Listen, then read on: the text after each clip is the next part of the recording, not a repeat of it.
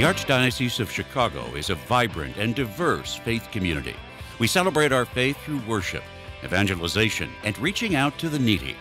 Welcome to Catholic Chicago. Welcome to Catholic Chicago. This is the Black Catholic Initiative, bringing you the experiences, perspectives, and the insights of Black Catholics throughout the Archdiocese of Chicago, from north to south and from east to west. I'm Deacon James Norman, Vicar for Deacons of the Archdiocese of Chicago, sitting in for Father Michael Trail. Here we discuss what's happening, what and who is having an impact in the Black Catholic community, and how we move forward in faith that is uniquely Catholic and uniquely Black. With me today is Dr. Kimberly Lymore, Director of the Augustus Tolton Spirituality Pastoral Program. Let me get that right. Director of the Augustus Tolton Pastoral Ministry Program, which we'll refer to as lovingly as Tolton Scholars Program. Dr. Lymore, thank you for joining us. Thank you, Deacon Norman, for having me this morning. As we begin, for our audience, tell us a little bit about yourself. You're more than the director of the Tolton Scholars Program, is that right? That's correct. I am the Pastoral Associate at St. Sabina Church and have been here since 2000 as the Pastoral Associate. Actually been a member of St. Sabina since 1983. So if you can say I'm homegrown here at St. Sabina. And now, how long have you been connected with the Tolton Scholars Program? I was actually myself a Tolton Scholar. I was, in 1998, I started the Tolton program at CTU and started in the Tolton program and graduated with my MDiv in 2003 from CTU, and then went on to McCormick Theological Seminary and got my DMit in 2009. Now, for our audience who doesn't know, tell us about the Tolton Scholars Program. When was it started? Why was it started? And how's it progressed over the years? The Tolton program actually is in its 34th year, going into, we're ready to celebrate 35 year next year. It was started in 1990 by Sister Dr. Jamie Phelps, who would see, African Americans working in the different parishes, but not really seeing them at, not really seeing them at their in the academia at CTU. So she went on to ask Father Stein Sr., hey, can we have let's start a scholarship program. Went to ask the Archdiocese, and at that time Cardinal Bernardine bought into it also. And so that's kind of how, in a nutshell, how the Tolton program started at CTU. And it's kind of one of the only ones that offers 100% scholarships to Black lay men and women in the Archdiocese of Chicago. So bears repeating, the program is then free to the participants? For the most part, we ask them to have a little skin in the game here. And so we ask that they raise $1,000 a year. And that could be going through parish ministries, going through their parishes that they're associated with, going to sell raffle tickets, donating money. So however they do it, it's because, actually to get a master's level degree, it's about $50,000. So, we ask that if you're in the program for 3 to 5 years, that's maybe your investment might be $5,000 if you only have to do at least $1,000 each year. Okay. And so you said the program can run from 3 to 5 years, I guess, depending on how aggressive. Depending on the degree, if you're going for a Master's of Arts in Pastoral Studies, less credit hours is needed as opposed to a Master's of Divinity, which, more hours are needed. So it probably would take more like 5 years. Like when I got my MDiv, it was about 5 years because our scholars really do it part-time. One, for money wise, it's just easier. But for two, all of them have full-time jobs unless they have retired from an organization. Okay. In the first, in 1990, or that first class that started, how many scholars were in that first program? I would say maybe about 5. Okay. Sister Jamie, Sister Marinette, and like Joanne Glass, some of the names you might recognize from back in the day. Okay. So those were the kind of the first scholars that went through the program. And over the course of, as you said, 34 years, going on to 35, how many total Tolton scholars have come through the program? We've had roughly about averaging one a year, about 33 scholars so far that have graduated. Okay, okay, okay. Mhm. Some of the successes along the way, if you share successes and challenges along the way. Some of the successes have been, most of our graduates, alum, working as chaplains, working as diocesan employees. You have Angela Swain, who is the director of Human Dignity and Solidarity, and Willa Neely, who is an evangelization coordinator. So we have diocesan offices and have had some in the past. We have campus ministers, we have pastoral associates. So, most of the time, not everybody goes into full-time ministry, but in some way they stay connected, because that is kind of one of the requirements of the program after you graduate, to be connected in a parish, whether you're working full-time or volunteering, for at least 3 years after the scholarship, because it's partially sponsored by the Archdiocese of Chicago. Okay, okay. And some of the, and you asked me about challenges also, but some of the challenges would be, kind of raising funds, getting younger scholars, definitely, so that the legacy could live on as we are growing older and wiser. But so as we are approaching, a lot of our scholars are a little on the more wisdom side. I think my youngest is less than 40. Okay. I have one, but mostly everyone that kind of gets into the program, it might be like a second kind of career that they might be looking for, which is fine also. But just trying to get younger people involved in this lay vocation. Okay. And I was just wondering if you give a sense of, in the program, are there probably there are key or core courses that one would experience, or those courses that the scholars have said really enlightening, really insightful, really had me see things from a fresh or different perspective? I think, all of them, just when they get deeper into Old Testament, New Testament, introduction to theology, the Black spirituality courses that Dr. Vanessa White teaches, the ones that are taught, she has a Thea and Thurman kind of class. So so those kind of classes have been enlightening to them, because they just have not been exposed to Black theology. So when they get into James Cone and womanist theologians that they begin to study in some classes, then they begin to that begins to open up their eyes. So that's kind of different from just taking your normal classes. A lot of them might go down to the Institute of Black Catholic Studies in Xavier. And that's an immersion experience for 3 weeks. Okay. Are there, as you said, the intent and focus now is to try to attract younger folks to the program?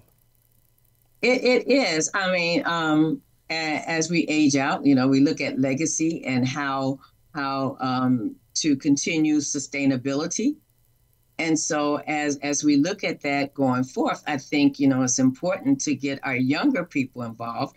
Unfortunately, a lot of our churches in general, across the board, whether it be in Catholic, Protestant, whatever church, are struggling with engaging young people because of one of the things that they say, they don't, believe or want to deal with organized religion. And unfortunately, in the Catholic Church, a lot of, especially young Black women or young women in general, do not see themselves in leadership positions. I was going to ask, as related to that, then, has the course content or focus of the Tolton Scholars Program changed over the years to reflect some of the things that have happened that you're referring to in society? People looking for a role, seeing a role, understanding, approaching organized religion? The approach has not changed. However, like I say, just kind of bringing in those ones that are kind of open-minded and want to, and then hopefully they can go back and reach the younger people. Okay. For me to try to reach a young person, okay, I kind of, was I pulled one in, but for the a younger person to say, hey, this was beneficial to me as being a person in ministry at a parish or whatever I'm doing, then it helps that they can pull someone else along. Okay. And it also helps to be referred by a pastor who sees that, can tap into the gifts of that younger person and say, hey, I think you should, once you go to get your bachelor's degree, if you want a master's degree, check out CTU and the Tolton program.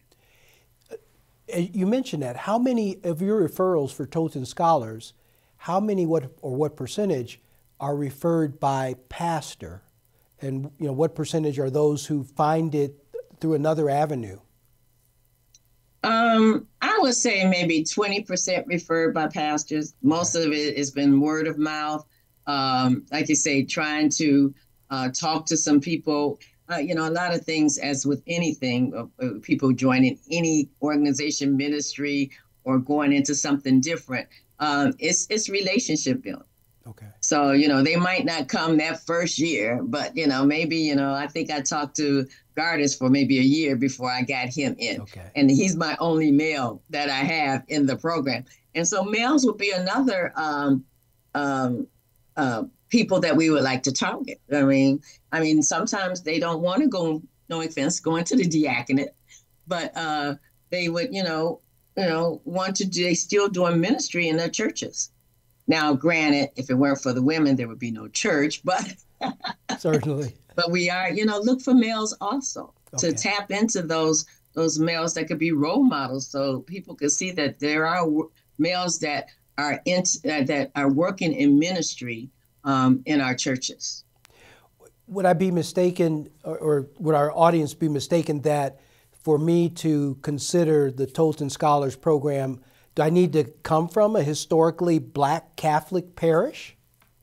Not at all. Okay.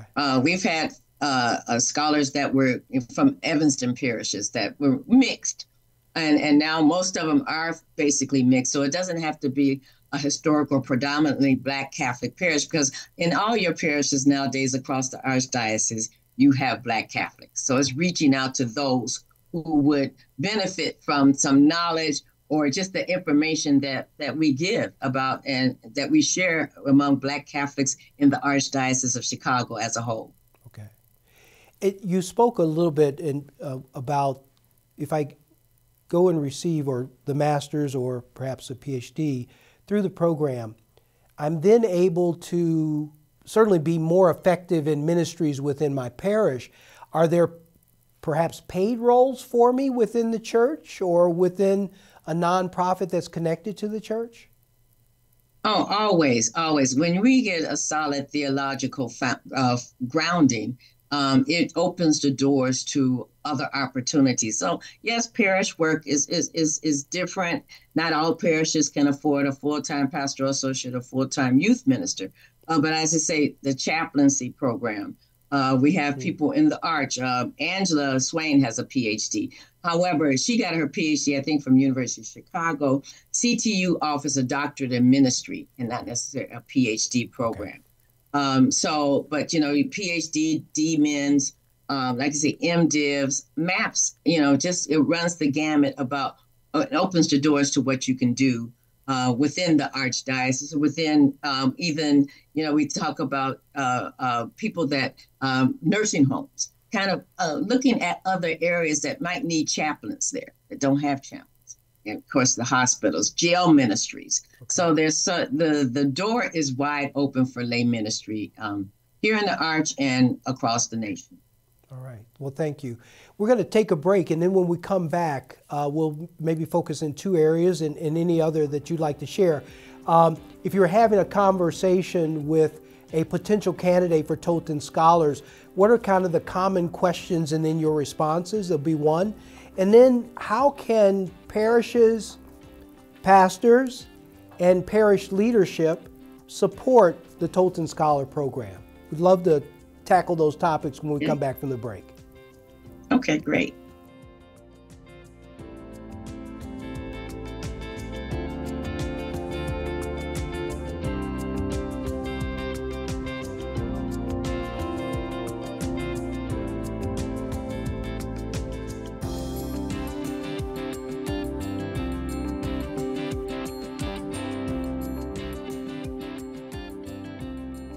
Community is core to Catholic Charity's founding mission. For more than 100 years, we have met people and families where they are, serving anyone in need, regardless of their faith, gender, race, or ethnicity. As our world absorbs the economic, political, and social aftershocks of the pandemic, 50% or more of the 6 million people living in Cook and Lake counties have little or no savings. They are a paycheck away from zero.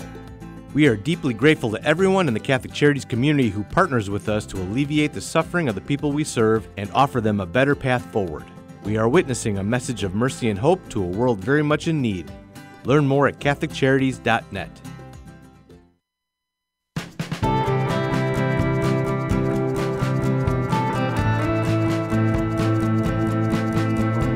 People always say, how can you spend your day with 3-year-olds? Seeing the changes that they go through and just the journey and how they grow, this is a very rewarding job.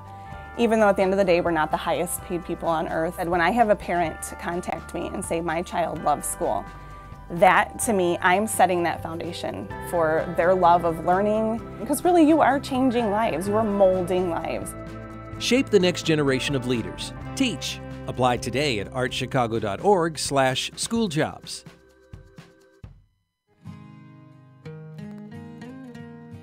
I am a seminarian. The Church needs compassionate and well-trained priests to help guide each of us through life. What inspires me, what draws me always to the priesthood is continue to see priests be a beacon of hope for other people. You can play a part in the education of these young men as they prepare for a life of service to others. I want to be that beacon of hope too, and it sets my heart on fire. To support our seminarians, make your gift at archchicago.org/seminarian fund or call 312-534-7959.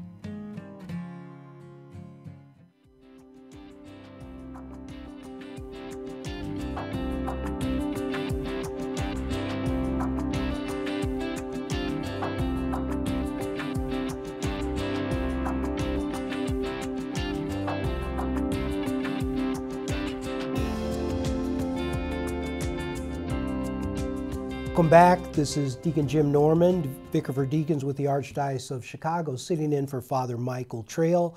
This is Catholic Chicago, the Black Catholic Initiative. Today I'm with Dr. Kimberly Lymore, Director of the Augustus Tolton Pastoral Ministry Program we refer to as Tolton Scholars. Dr. Lymore, I was asking before the break, would talk about the common questions that you may get for a prospective scholar, one who's considering the program. One of the things that we kind of key in on is kind of previous ministerial experience, or have you been working in ministering in your current parish settings, and then what has called them to ministry, what gives them life about ministry, where do they see themselves in maybe 5 years, or what do they feel that this degree will give them, whether it be a MAPS or Masters of Divinity, MDiv. So what are they looking to in the future to actually use use the degree for? And always encouraging them that, of course, we don't guarantee jobs, but it gives you an edge up just to have that theological grounding as you go forth in doing any kind of ministry or vocation outreach. And just I want to get a sense. So if I am currently on the parish council or finance committee, would that be a start point to consider? Exactly. Okay. And, just involvement in your parish. I mean, ministry, again, is about relationships. And if you're sitting in the back of the church in the pew and nobody really knows who you are, then you're not really able to engage people. And so we look to, because our scholars are looked to as leaders. And so building those leadership skills through our formation and that we have, then that kind of helps them become more effective in ministry. And so we look for, any kind of leadership skills, any leadership positions that they might have held, and just the kind of ministry things that they have been involved with at a parish. And you also talked about the call. So this notion that they want to do more. I might be in ministry, parish council, or finance committee, or I might be leading RCIA or baptismal prep, but I want to do more. And I want the skills to do more. Right, exactly. And in doing that, you're helping people, but you're also helping yourself. But I think, our gifts are not given to us just for us. And so we need to be able to share those gifts with the larger faith community, whether it be your local parish, the archdiocese across the continent. I mean, most times when our alum, they get called on to do retreats, day of reflections. So there's different other opportunities for them to hone their skills as a retreat leader or as a campus, if you will, especially if you're interested in going into campus ministry. There are always those retreats that they give during the campus ministries have for the students. So it's so many different ways that you could use your skills. And I believe and truly I try to express to the priest that lay ministry it helps you out because, there's a shortage of priests, as we know, not that many deacons around anymore, as we know that too. And so lay ministry and called and developed and formed lay ministers are the way for the future of the church if we want to keep it going, especially in the Black Catholic community. Absolutely. I also heard you in your response say too, it's not only being supportive and helpful in your church, but the Black Catholic community overall.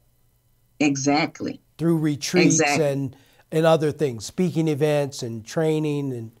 Exactly. Okay. It's just so many different things. And a lot of our alumni are called on to do that. Sometimes our scholars. Gardis is a wonderful historian in Black Catholic history and Black history in general. And so he gets called on to do things. So, whatever, I truly encourage, parishes to tap into either scholars or our Tolton alum, because they have been trained and formed.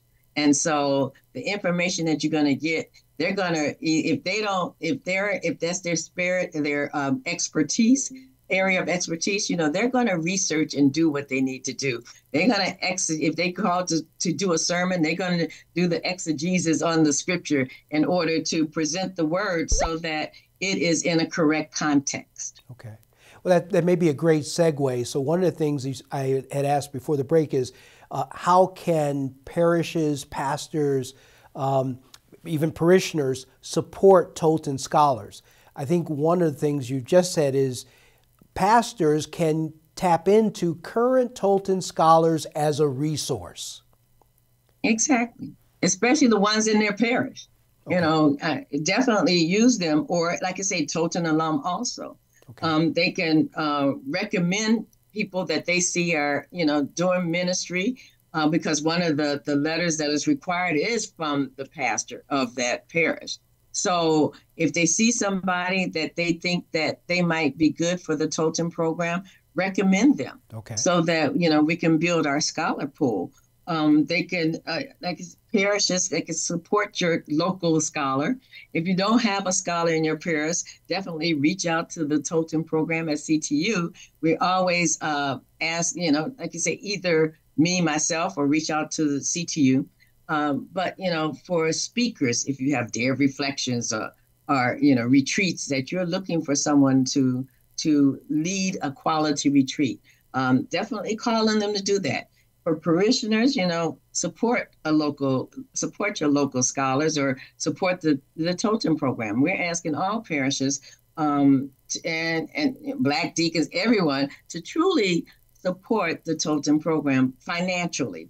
Okay. Archdiocesan funds are kind of being cut a little more. And so if we're to keep this legacy alive that Sister Jamie started in 1990, then we need the Black Catholic community support. There's no ands and ifs about it, because no one else is going to support us but our community.